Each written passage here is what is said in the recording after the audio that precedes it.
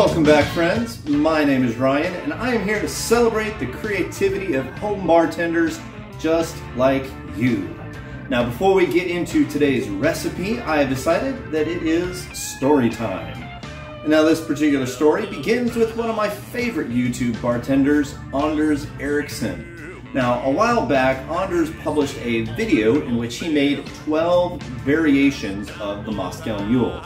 And this honestly is one of my favorite videos of his because in this video, Anders displayed this sense of experimentation and willingness to try anything in the Moscow Mule template just to see what would work.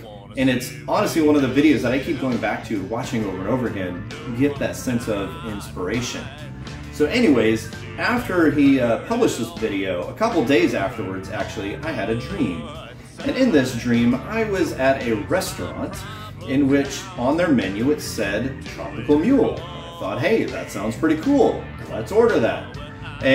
But instead, what was brought to me was not a mule, but was a watered down margarita.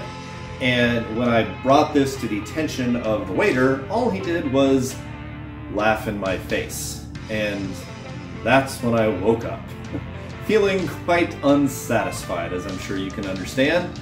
So obviously then I needed to try to figure out what a Moscow Mule, what a tropical mule would be. And so that is what I am sharing with you here today. All right, so for the main spirit, I have decided to use a pineapple rum. And in my humble opinion, there's really only one pineapple rum worth using, and that is the Plantation Fancy Pineapple Rum. Now this particular one is the limited edition Smokin formula, which I've not really tried yet, so I'm kind of excited to see if that does anything in this particular drink. And then instead of using the bitters, the Angostura bitters that Anders put into his recipe, I'm using Velvet Falernum to add more classic Caribbean tropical spices to it. And then obviously we're going to have lime juice and ginger beer, and then freshly picked mint from my garden as a garnish. All right, so that's all the ingredients you need. Let's build. All right, now I've already got my copper mug filled up with ice, so let's go ahead and start building the drink. Let's pour on in 2 ounces of the pineapple rum.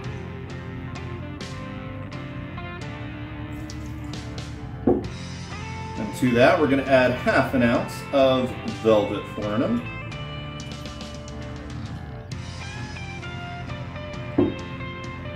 ¾ ounce of lime juice.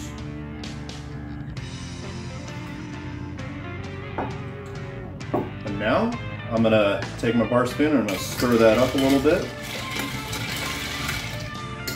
Alright, and then we're going to top it off with the ginger beer. There we go. Once again, a little stir just to incorporate everything.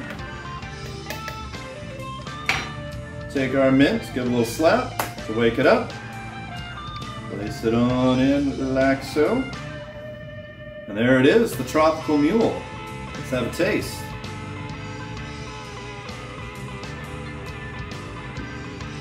Oh my goodness, yes. It's quite refreshing. The pineapple comes through, you get falernum, the cloves and the other spices from the falernum really come through. The ginger beer is nice and spicy and refreshing. This is a great drink to sip on when it's a hot day outside, just like it is here in the Dallas, Texas area.